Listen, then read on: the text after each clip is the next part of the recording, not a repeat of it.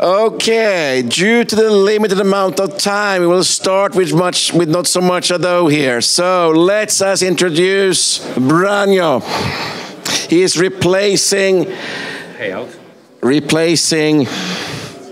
Martina Hanusova, who couldn't come. Then I have Jana Malečková. Great to have you here. You sent me a very good email. I know everything I need to know. Thank you. Very good. And then I have Adam, who is the chairman of Roger, CEO. Great to have you on board. And Michał Szymański. I don't know how good my Polish is, but I'm trying. Well, I'm Swedish. Well, new market strategy and director at BLIK. This is a panel, and we are going to speak about transformation of international payments. And I also have to thank our partners for making the conference possible. And the partners include the Minister of Finance of the Slovak Republic, the National Bank of Slovak Republic, Visa, Binance, BLIK, 365 Bank, and the supporters, Portu, CRIF, Slovak Credit Bureau, and Fumbi. And the expert guarantee and the expertise is provided by FINAS, which is a Fintech and Insurtech Association of Slovakia.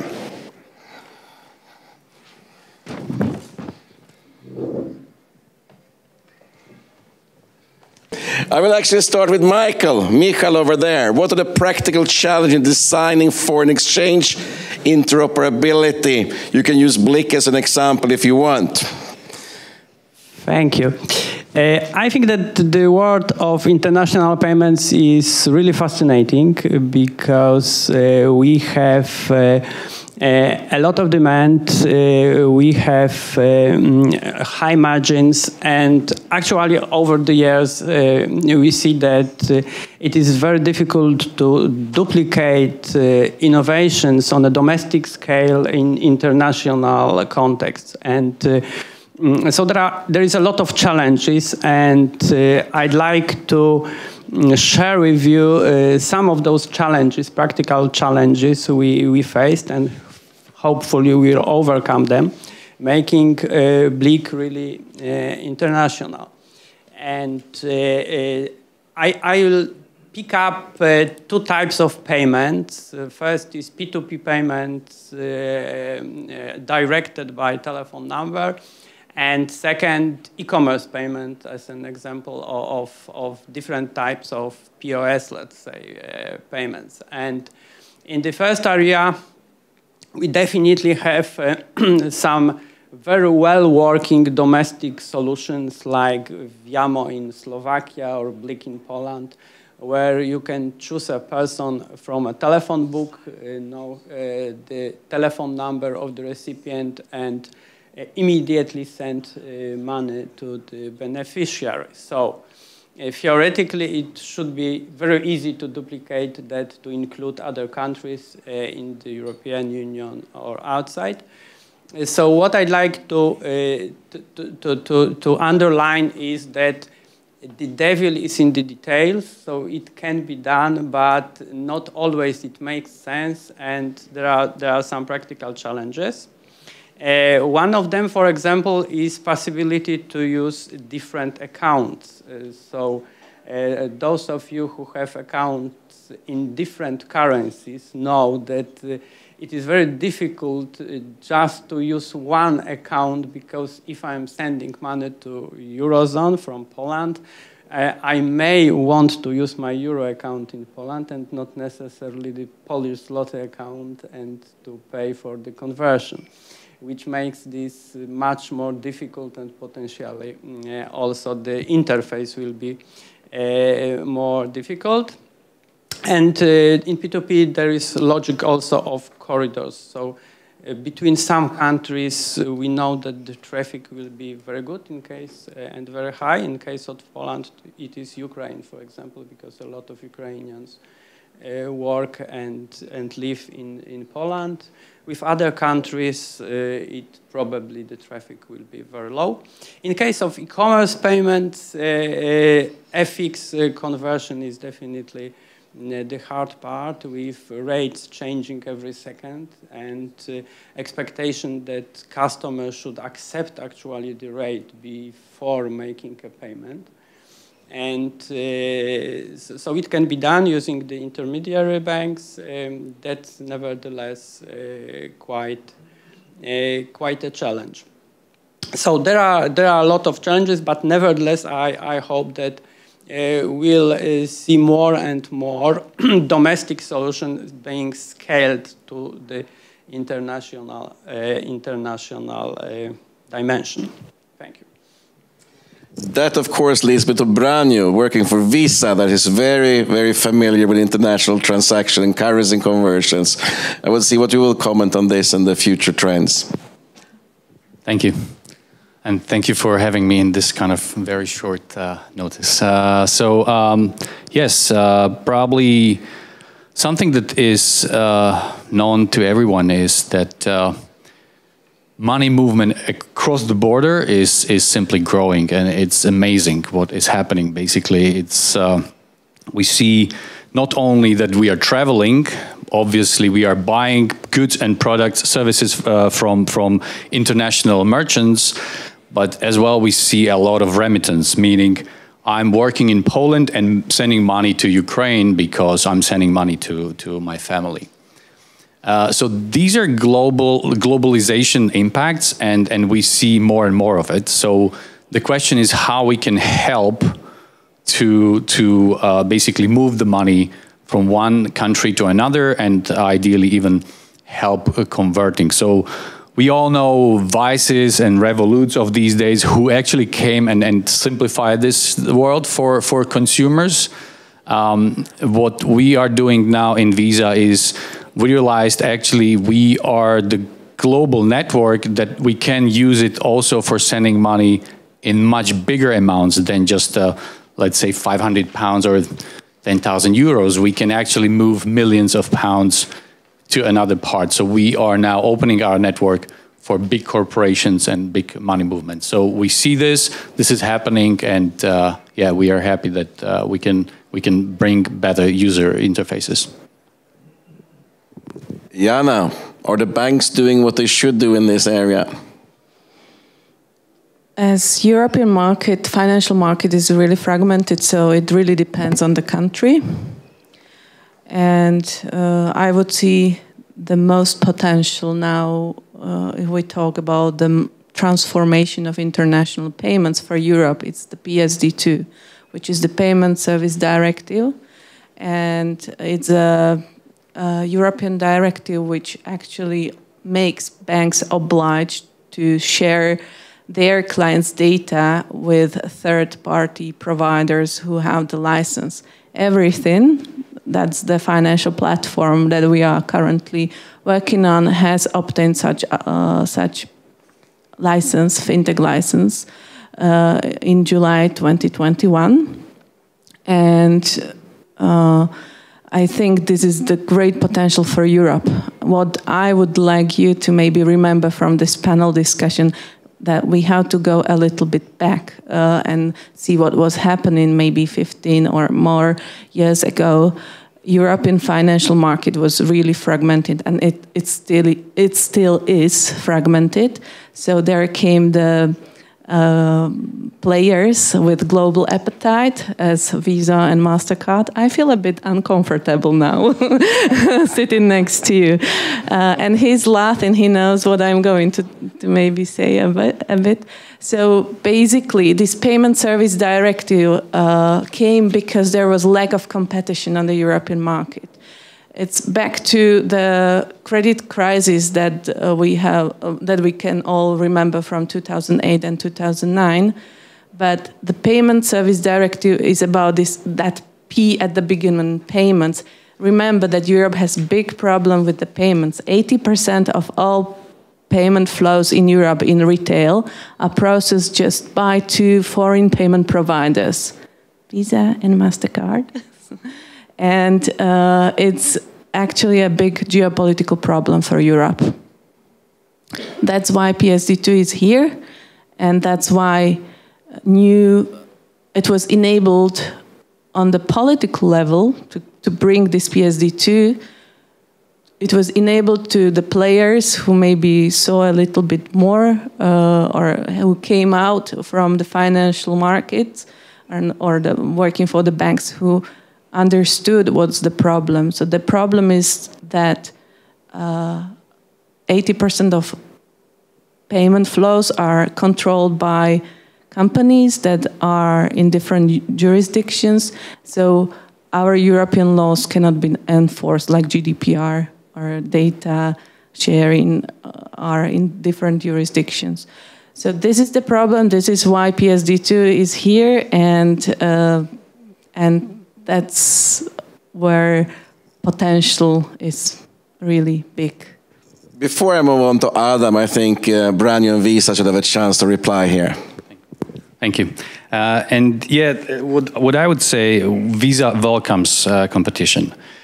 But let's put aside politics. And sometimes we feel that, you know, if you go to Brussels and you discuss discussions about the future, when it comes to the politics, it is irrelevant to business. So yes, if someone brings something great to the market, and I even agree that the Payment Service Directive basically brought more competition. I was in London. We were building fintech business. It was unimaginable to enter finance ecosystem or sector in the past. Now it is all possible. So this was good move, and that was probably thanks to the regulation. But yeah, let's keep things to business and usability and user interface. Jana, please reply. I'm not forgetting you, Adam. You're next. Yes. I would not say it's about the politics in the end. It's about the money. Yeah, because the lack of competition on our European market brings hidden challenges. These hidden challenges are high transaction costs that all the retailers would complain about. It means that they can't choose. We talked to them before we started doing our solution. They said, I don't have any other alternative. There is only Visa or MasterCard. And then the prices are high. So I would say it's also about money that goes down then to our customers, because retailers always place the prices and we have to pay it. So it's also about the users of the payments. That is true. Transactions costs are high. There is no doubt about it. I've seen more and more places trying to put this transaction cost on top of the customer instead due to this problem. Yes, and not only that, the long payment processes is also a problem. PSD2 brings the opportunity to make the transaction in real time, let's say 10 seconds. Yeah? So this is another thing. And then the third thing that I have already mentioned is the technological dependency. We could see it in Ukraine. It was just mentioned before that there are many Ukrainians at the moment moving to Poland and to other countries, and they, yeah. So it was difficult to bring money out of the country and getting it changed into useful currency in Slovakia and Poland and so on. I was maybe trying to point out that, you know, what has happened in Ukraine in the first days of the war, payments were not working. They were stopped. It's a geopolitical tool that we have to have in our hands in Europe, I believe. Thank you. Adam, representing Roger, what is your take on the issues that have been brought up so far? So my role is to be a witness of a fintech struggle in the world of international payments, because Roger doesn't have any great solution how to mitigate the problem. What we do, we finance suppliers in e-commerce business. Yeah? We are the biggest finger in Czech, and we would like to do it somewhere else, right? We we transact about €1 billion where we finance to the suppliers, to e-commerce, telco, and logistics, and we do that in about 1 million transactions in a year. So that's a lot of transactions, thousands and thousands of transactions every day. And because we are now financing about 50% of Czech e-commerce, we would like to go somewhere else, right? So we were looking where could we go? So we would like to go to Slovakia. Well, that's great. We do have some clients, and we're very happy here. But after we said, well, there are some big e-commerce businesses in Hungary. That would be a great country to go to. Brilliant. Well, I put aside that there is a 0.3 sector tax, and it's really difficult and expensive to transact there. So, but that's not my cup of tea. But it takes 5 days for us to send a payment from Czech Republic to Hungary in 2022. Yeah, 5 days. And how our platform works is that on one side we have big investors like banks. We are co-owned by Société Générale, so you can imagine who is one of the big investors financing all of that. And on the other hand, we have the suppliers. So it's like peer-to-peer. We get the money from the big investor. We send it to the supplier, and we do that every day, all the time. So a lot of transactions. And if you need to wait 5 days here and 5 days there, well, that's a really long time. And we are losing our competitive edge because we are fintech, so our edge is to be fast. And so we said, oh, we are going to establish an account in Hungary. That's going to solve all our problems. Well, we were trying to do that for 9 months, and we failed because we are payment institutions. So we are regulated. No one's going to touch us because they're all scared. So we said, well, that was not very successful. We go to Croatia. There is big e-commerce. We have a potential partner there. Well, after 6 months, we have managed to establish an account there for one of our daughter companies that is not regulated. And it's only because we didn't disclose that we are regulated on the top, right? So it is ridiculous how complicated it is for a European fintech to go abroad. And even when Croatia is going to join SEPA in January next year, it's not going to solve any of our problems because SEPA is slow and it's cumbersome, and sometimes it happens that it doesn't work for 12 hours or so. So if you have a European system that gives you a day +1 on every payment, that means that in our platform we are day -2 on every payment. And again, it's not fintech, it's not fast, it's not efficient. So that's my position. I am here to say that change is needed and something has to happen, because otherwise we are going to stay a very local fintech and we are not going to go anywhere. PSD2 will not solve this for you? Jana? I believe so, because there is also SEPA Inst, which enables you to have the money in 10 seconds. But I do agree very much with you about how difficult it is to open a bank account in a different European country if we want to go global as a fintech. I'm sorry, there is institute of SEPA Inst, but we are part of Société Générale group, so I would say that we do get a perfect treatment from them. And we were like, oh, can we have this SEPA Plus? That would be great.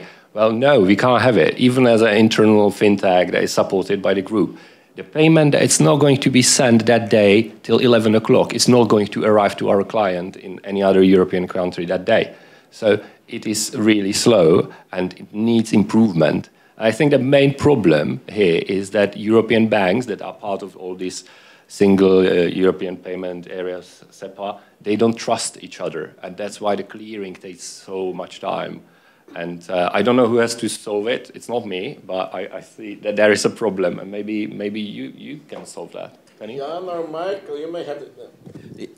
Michael, you may have the solutions. I think so. We should talk after this. Really, I think there's some business opportunity on the stage here right now.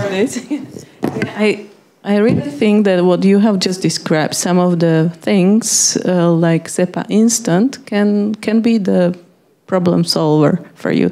But let's take it maybe out of this discussion because it's too many technical details in it.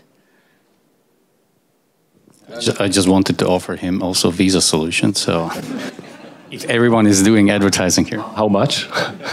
Very cheap and instant. But it needs to be for free. That's the problem. Yeah, the payments need to be free. That's the main problem. That's the reason why we are not using you, because you are expensive. Yeah. And this is very important. This is very important because nothing is for free. Let's be honest with ourselves. If something is for free, it's not there, because no one is actually waking up in the morning and saying, okay, I love someone and I'm going to do something for free. And especially not in financial industry. So everything has its price. Let's even if we are talking about, and I'm talking to a lot of crypto guys, decentralized finance guys. So this is very simple mathematics, and until someone will believe, here was a remark that something that Visa and MasterCard is actually doing here is increasing price for merchants. So let me give you one very good example. Last 2 years, there was a huge push for so-called buy now, pay later. So what is buy now, pay later? Buy now, pay later is you buy something from a merchant and you pay it in let's say four installments in 6 weeks. Why 6 weeks? Because then it is under the radar of the regulator. And therefore I don't need a license. So I go to merchant and I say, I will boost your merchant sales and you will pay me 2.5%. Suddenly merchants were, 2.5%, okay, fine, you will boost my sales, so I'm agreeing to this. So what is it? It is simply interchange that Visa and MasterCard were applying and is regulated to 0.2 or 0.3%. So again, whole idea of buy now, pay later collapsed actually 2 months ago. Why? Because the business case was not there. Right? We saw all Klarnas falling down from the valuations. We saw all those companies, Zilch and I don't know what other companies, falling down because you need to have business model behind the story. If you don't, then it's simply just a cloud of ideas. That is your main problem, that you don't have any other business model behind those transactions that you do. That's why you make them so expensive. So, how is that possible that I do transact for free, yeah, on account-to-account basis, and you have managed to lobby not to put a cap on B2B transactions? I mean, not everyone knows that, but e-commerce businesses are paying as much as 2% on a transaction from a business card, and that is outrageous, yeah, and that is just too much. And there is no other value. And also, when I'm saying that you should do that for free, it's because that all the transaction that you do, there is a massive value of information, yeah, and you should be able to capitalize on that, yeah. The information has a huge value. That's why so many guys like you are doing services on AIS or account information services, because there is a massive value.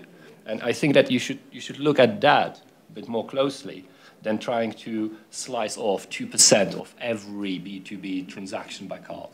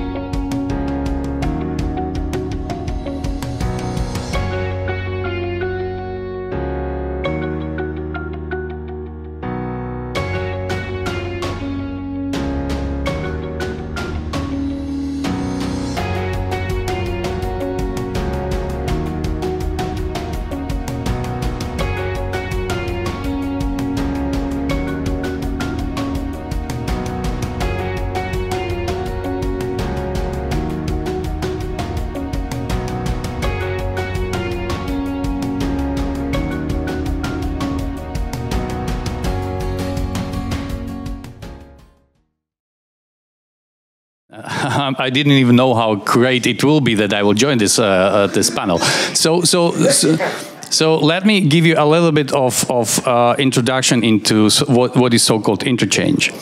interchange is not something, and yes, you're right, for business cards, interchange is higher, but it's not something that Visa gets. And this is the whole misunderstanding of the industry. This is what the issuer of the card gets from the merchant or acquirer of that merchant as a thank you that you brought me that business into my shop. And that's how they distribute it. If you like it, again, I use this 2.5% with a buy now, pay later example. It's absolutely the same thing. So merchant is paying to issuer of the bank or to business actually 2.5%. So that bank, 2%. So that bank, it could easily say to business, I'm giving you 1% cash back. Of course, some banks do it, some banks don't. But this is the business. This is the business how it works. Let's leave this topic now. As a moderator, I think we should not continue down this road too far because there's different opinions here and I don't see any reconciliation coming in anywhere anytime soon. I think there's room both for Visa and for alternative payment systems. I just hope that the alternative payment system developed quickly and will have low enough transaction cost to fit your business model, Roger. That's what I hope for here. However, what about central bank cryptocurrency? Could that be something for lowering transaction costs? They're basically using e-euros and e-dollars and e-forints in lieu of cash for transactions. We can actually transact them electronically, even possibly peer-to-peer without a middleman or a minimal middleman or a middleman not costing so much. So just a few thoughts on central bank cryptocurrency. So maybe I will start because that's very relevant, I think, in that discussion, both in the context of facilitating cross-border payments, because we actually saw a lot of initiative in that field, and including Libra, which could change the world we live in, and we see that it is like a nuclear power, so it is so powerful that we are actually afraid to make it working in many cases, including Libra, and the regulations are coming because that could disintermediate a whole range of companies. Because with digital central bank cash, it will be free of charge because the costs, which will be minimal, will be borne by the central bank, like for emitting the currency, printing banknotes. We are not paying for printing banknotes. And the central bank will still earn the seigniorage from issuing the money. So. Exactly. And seigniorage, with the inflation we have at the moment, it will be more than enough to provide for the background system which will serve that, and it will make international payments much more easier, and actually China is doing that with their digital currency, and the scale of this project is at the moment very high, and the game is that they are trying to challenge the euro as the second international currency because their currency will be fully digital and it will be easier to operate. And that's the reason, or one of the reasons, we have such intensive works on digital euro in Europe. So that is the game changer, and I don't know if it will happen or not or when, because that depends from the regulation. And as Libra shows, it is very difficult to predict the regulation, of course, but I think that that could address both the pricing part and the other difficulties in foreign payments. Digital euro are happening as we speak. The central bank is working on it, slowly but surely. Jana. I just maybe want to remark that we are most probably talking about the far future for Europe. If we look at China, what they are doing, the regulations in Europe are heavy. And just a remark, I would be really happy if the central bank banks in Europe would focus on the things that they start earlier, which is PSD2, because there are still many obstacles that they have to solve. And yeah, it's good to start new projects, but also let's stay focused on the things and finish the things properly and get it implemented in the way that really helps us Europeans to have fast payments and secure payments, because I'm not really sure if people in China feel secure about what they have to use there. I just forgot to add another example of those obstacles, practical obstacles with PSD2 and similar activities, not from my BLIK experience, but in Poland there is a paradox that the payment institution could obtain the sort code, the banking sort code from the national bank, but there is no possibility to participate directly or indirectly in any of the clearing systems with that sort code. So the payment institutions should use the account number belonging to the domain of the servicing banks. So that's one of the examples that the world is not perfect still in that area. Please, Adam. Would digital currency solve some of your problems in the future? I don't know.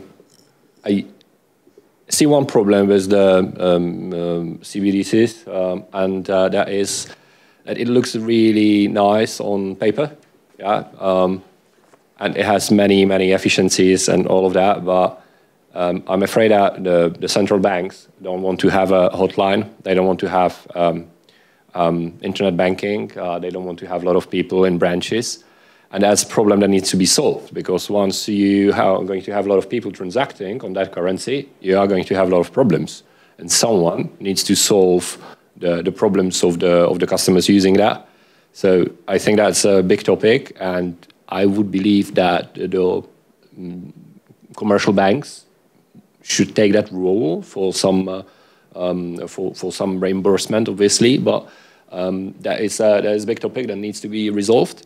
But I see something that is really amazing about the CBDCs, and that could be, for instance, now we are fighting high inflation. In Czech, we have 700 basis, right? The euro interest rate is rising, but the problem of our central bank, for instance, and also of the ECB, is that once they raise the interest rate, the market is reacting really slowly, right? So the commercial banks are not giving investors the interest rate fast enough. They wait, right? It takes really long time for the interest to raise. But when you have this centralized, you can do that immediately. You will have much more impact on the market. So in the moment that the Czech National Bank, let's say in theory, would rise to the 7% and give to the people option to send money to some account that they would have under their ledger, they would be responsible for, and give them those 7%, people would start saving much faster, and the reaction on the regulatory monetary policies would be much faster. And I think that would be a huge benefit going forward, but there are some issues that need to be solved. Thank you. And also when it comes to cross-border transaction, knowing your customer or the kick becomes much more difficult. How are you dealing with that at Visa? Sorry? Knowing your customer, we're dealing with cross-border transaction to avoid money laundering and such issues. So obviously AML, we all know those shortcuts, KYC, KYB, AML.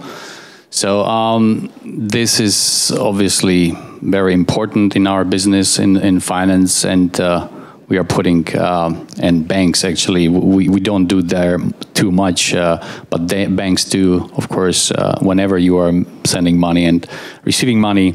And we had this discussion just earlier today that the weird thing is that it is slightly different, and sometimes country by country, and sometimes actually home country fintech players can be disadvantaged to foreigners that come here, because, for example, if someone is regulated by a Latvian national bank, is actually responsible by geolocation to Latvian regulator, while here in Slovakia, the fintech is responsible towards Slovakian regulator, and therefore there are some variances which disadvantage those guys, and I think we need to work to mitigate this. And I think it's just simple, you know, you have to go, and we are back to politicians, I'm sorry, but really it's KYC. If you are a Slovak fintech and you really have to do the know your customer processes, which means that you have to ask who you are, show us your ID and everything. Then there is another competitor from other country, and that competitor just comes and doesn't really ask for IDs and so on. So I really feel discriminated here in this place, but it's our fault that we are not able to change the laws, you know, because we just say, oh no, you can't do this because it's the law. Well, but the world outside is a bit different. Let's look how they have it, how they approach the KYCs, and let's innovate also our legislation. So this is on our shoulders, I would say. Will not the MiCA help here? Who? When it comes to regulation of cryptocurrency, at least. I mean, currently, everybody who wants to register some cryptocurrency go through Lithuania for obvious reasons.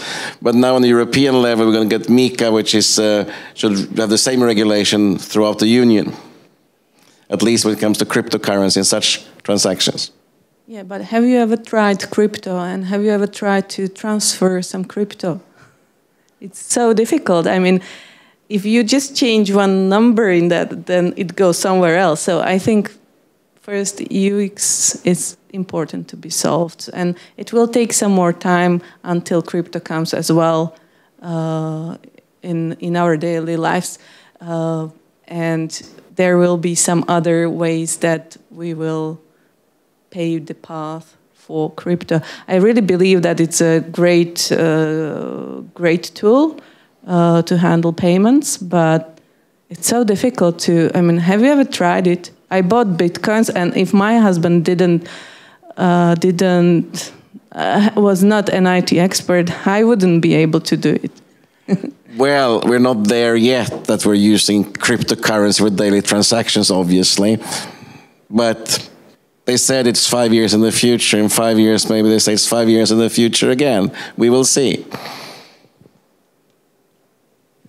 Yeah, of course, what we are witnessing now, and I think we are getting there, is off-ramp and on-ramp is something that Visa is looking closely at, and we are partnering with Coinbase, and basically what we allow is you can load from your fiat currency, you can load your crypto wallet, and then obviously once you're tapping POS terminal, it automatically through the API basically converts from crypto into that fiat currency.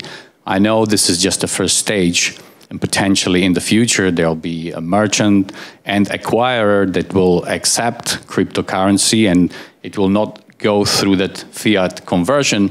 But yeah, this is where we are and where we are heading. Jana. I would say that it's the question of the use cases that you can find in your life, daily life. Why to use crypto? Well, we just played a bit with Bitcoin and maybe some other, but there are also already known use cases where crypto is. I can recollect. We did some market research back then. And there was a British guy who we had in an interview. He had his wife was from Russia, and they lived in Crimea. And he told me that once Crimea was invaded, all the payments were shut down, and he had to convert his British pounds to crypto, and then crypto to Russian currency. So yes, if we if we think about the use cases in our daily life, I'm sure we will find them. And then let's start on that. And maybe this is how it, you know, I see crypto now like, okay, it's more for tech people. First, they really need to know how to obtain it. It's not really easy. But then if we are really finding the use cases in real life, then it will be easier to adopt it and go with that. Thank you, Jana. We're a bit short of time here, so I would like last comments on cross-border transactions, what you see in the near future and the future, and what you think should be done. We start over there at the other end with Michał. So I definitely think that the CBDCs and digital currencies should be observed, because in the long term that can be a game changer, and we hope very much that it will be possible to scale up to European level some domestic solutions like BLIK. That's our aim. And we see also the big interest of ECB and European Commission in the further promoting of instant payments as CityInst, and using that in even more contexts of instant payments. And I think that's the interesting discussion.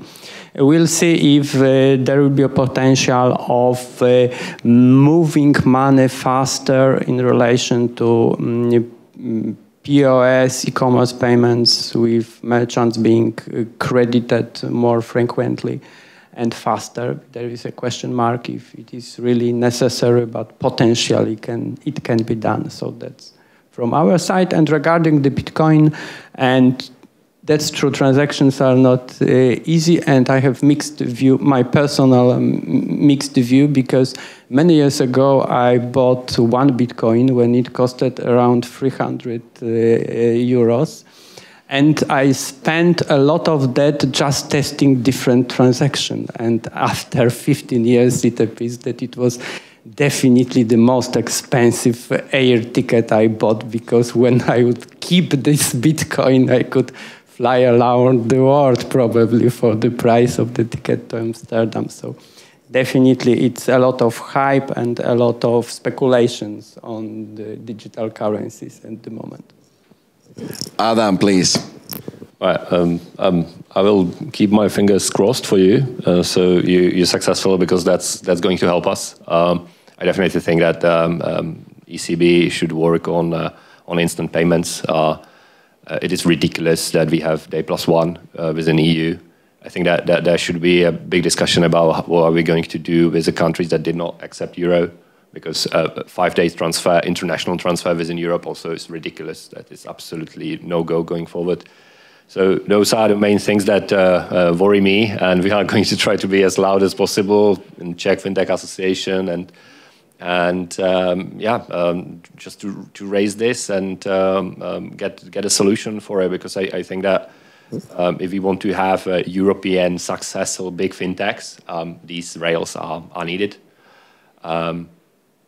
I don't want to speak about crypto. My only comment will be that they have messed up crypto, missed a huge chance on the beginning of this horrible conflict, that we would expect maybe that it would be something that could help some people, but on the other hand, it has behaved as any other small tech company. It dropped massively, and I think that has shown us a bit better the potential of it. So I'm not a massive fan, and that's it for the crypto. Thank you very much. Jana?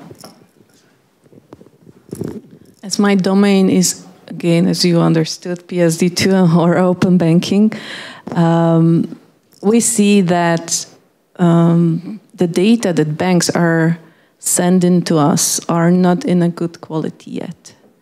It means two things.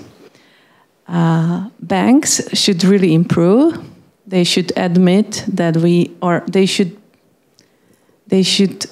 I would wish they would understand the situation with the data, because they play a big role in that we can keep the data in Europe. For that, they really need to work on the quality of these data. And if they are not able to accept that, then the regulators should help them with that. And it's another problem in Europe that I see, that every central bank, it's usually when we talk to those central banks, when we see some PSD2 issues, we see the lawyers there. There are no technical guys. And so we are so much struggling to explain the problem. So it would be great if all the national regulators would make their PSD2 frameworks, processes, and if they get a PSD2 issued as reported by the third party, they should have a process and a deadline when the issue will be solved. I think that's really easy again. So fingers crossed for Europe. Okay, so I would agree to my predecessors that we need to improve, right? We see the demand for instant payments, cross-currency payments, but we see also demand of maybe later payments, right? So this is exactly, we need to listen to the customers, consumers or retail customers, business customers. We need to listen to their needs. And this is where fintechs are great, basically, because they are very good in listening and actually bringing those solutions alive.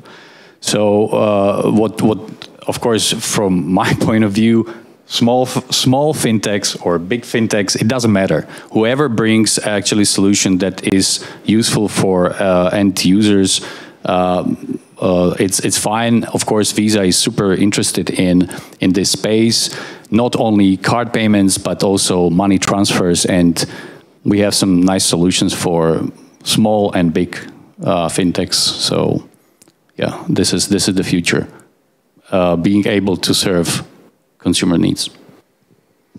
Thank you so much. Thank you, everybody in the panel. We have a few minutes for questions. Anybody have any questions here in the audience? Please.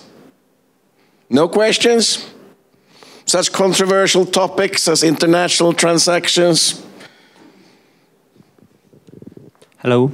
I would have a question to Visa. Maybe if you can share what is the vision and strategy of Visa after you have taken over Tink, the PSD2 open banking company. Thank you. Yeah, thank you for the question. I saw this in your eyes even when we met before. So yes, today I'm here as a Visa. Yes, Visa, and this is again something that is a little bit, I would say, pushed to the public, that Visa bought, Visa acquired, and so on and so forth. So obviously we are investing in the companies that are interesting. It doesn't mean that we need to necessarily just buy full stake in the company.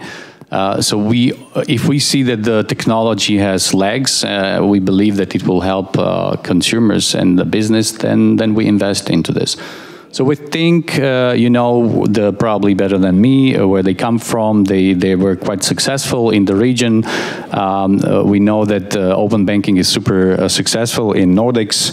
And yeah, we see this expanding, and we see a lot of solutions for the business. I mentioned today here that risk assessment is one of them. If we want to make things cheaper for people, we need more data to assess the people's risks, transaction risk, fraud, and so on and so forth. So we are building. Like Google, they are building their business on the data. We are building our business on the data, and we want to provide fintech partners and fintech companies as good information as possible to price products and services as little as they can. Any more questions? We have time for one more question. Anyone? If there is no more question, then I would like to thank the panel. I think we learned a lot about the obstacles and difficulties with international transactions. Hopefully, we will have the solutions in the near future. Maybe PSD2, when fully implemented with correct data, is a good start. Maybe we need something more. Maybe cryptocurrency will be the answer. Maybe digital euros will be the answers. Time will tell. So I would like to thank Branjo, that was so nice to join the panel on a very short notice and no time for preparation. Thank you, Jana, you have great insight in PSD2. Thank you, Adam, that is really looking for cheap transactions. And thank you, Michael. It was great to have you on the panel.